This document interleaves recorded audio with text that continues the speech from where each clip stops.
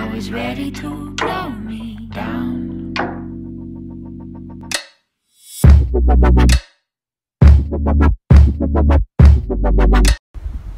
Hi guys, welcome back to my channel, and if you're new, please like, share, comment and subscribe.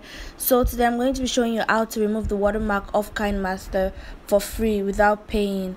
So you're going to need two apps, which is Kinemaster and Splice. So what you want to do is open your Kinemaster app. Then right here in this plus sign button, you should click on it and you should click on new project, but mine doesn't bring out that option, so I just click on the plus sign button and choose media. So you choose the media you want to edit. Just going to use this video right here. This is just a video of me being vain.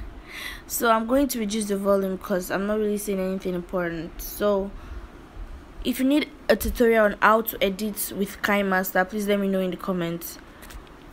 So what you want to do is click on the video right down in this little box, and you click on it.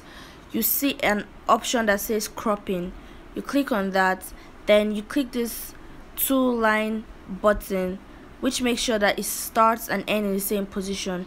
So when you've done that, you would zoom in your video just underneath the Kinemaster logo, just underneath right there. You click the check button and you save your video.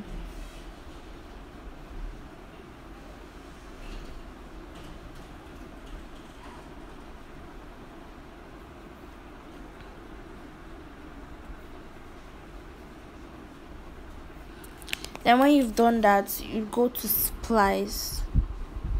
If you don't have it, you can get it from the Play Store or App Store. So you click on this plus sign button to make a new project, and you click on your already made video from Kinemaster. Add. Right here it says you should add audio and every other thing, which you should have done on Kinemaster. So you just keep this step done. Then you want to click the video in this little box right here. You click on it, you press edit video.